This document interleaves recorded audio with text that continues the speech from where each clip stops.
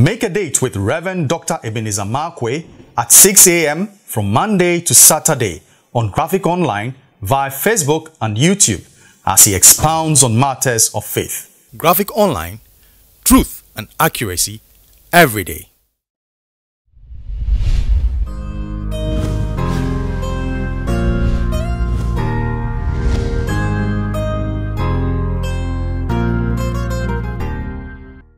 This is Rev Dr Ebenezer Markwei of Living Streams International with the church behind the trade fair called Life Cathedral, bringing you matters of faith with Graphic Online.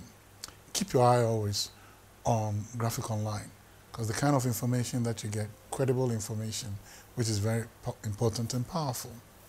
But today, I'm still on a particular portion of scripture called Luke chapter 5. And Luke chapter 5 is one of the most interesting things to me. In actual fact, I have a book called Fisherman's Roadmap on it, the roadmap of a fisherman. But here's another principle from it. In Luke chapter 5, you remember, now Peter had toiled all night, and the Bible said he was, Luke chapter 5 from verse 3 onwards, Jesus, after having finished preaching, from verse 1 onwards, after having, he passed through the lakeside called Gennesaret, and then he met a fisherman over there, and he borrowed their boat. But I like to capture exactly the condition and the state in which he met them. The Bible said when he met Peter, who had toiled all night, they were washing their nets. They were washing their nets. Now, it's a very powerful principle for me.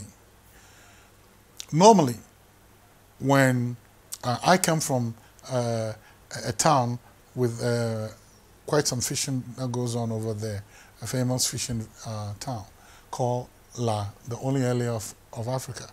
Now, normally when they go fishing, and then sometimes they come back, for the Bible to say that they were washing their nets, it means the net had captured what we call bric-a-brac, had caught some things and, and all those things. So nets all tangled up, nets all, with, you collect debris, you collect, people throw things into the sea. So you collect all those bric-a-brac of the sea.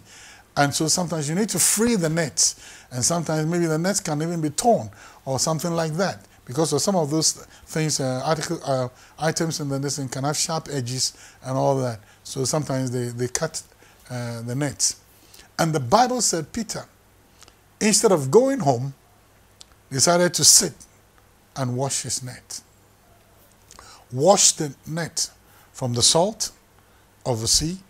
Wash the net of the bric-a-brac that it may have collected. Wash the net, free the nets, mend the nets, patch up this thing. One of the things, Peter had toiled all night and caught nothing. That is a position of failure. But Peter was saying to himself, there is another day coming. And because there is another day coming, even though I have failed, I'm going to mend my nets. I'm going to wash my nets. I'm going to wash the nets of failure. I'm going to wash the failure of the net. I'm not going to allow the failure to hold me. There's another day coming. There is a new day coming. I'm going to live up. Even though I've seen failure, even though I've tasted failure, I'm getting ready for the next day. That was the posture of Peter. Meanwhile, you remember, Peter said, we have toiled all night. That means he and other people who had other boats, they had toiled all night and caught nothing. But Jesus didn't go to them. He went to the one who was living for tomorrow. He went for the one who had hope. He went for the one who was saying that, yes, I have failed, but I'm not going to allow the failure of yesterday to hold me captive. I'm not going to allow the failure of yesterday to be a preventive measure that holds me back to yesterday. There are many people who are slaves to yesterday. There are many people whose memories are so choked up with failure that they don't have the courage and the guts to step out for tomorrow. I refuse to sit in failure. He was ready to go out. He said, that's not it. So far as there's life, there's hope. So far as I'm not lying in the grave, I'm going to keep fighting. And that's one of the things that I love about Peter.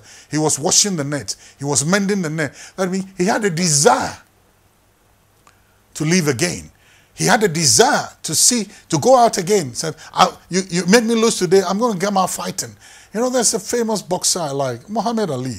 Oh boy, The first time I saw him beaten, losing a fight, I cried because that was my idol. That was my star. That was my hero lying on the floor. But oh man, he sprang up and he took the belt again. Listen, the God we serve is a God of a second chance. The failure of yesterday is not the end of your story. Like Peter, wash the nets, get ready, look up for tomorrow, because there's something that is coming tomorrow that is bigger. Did you fail? You caught nothing? You caught bric-a-brac? Let me say to you, there's a great drought coming. Wash the nets, mend the nets. You know, that means leave for tomorrow. Your story is not yet over. Leave for tomorrow. God bless you. See you next time.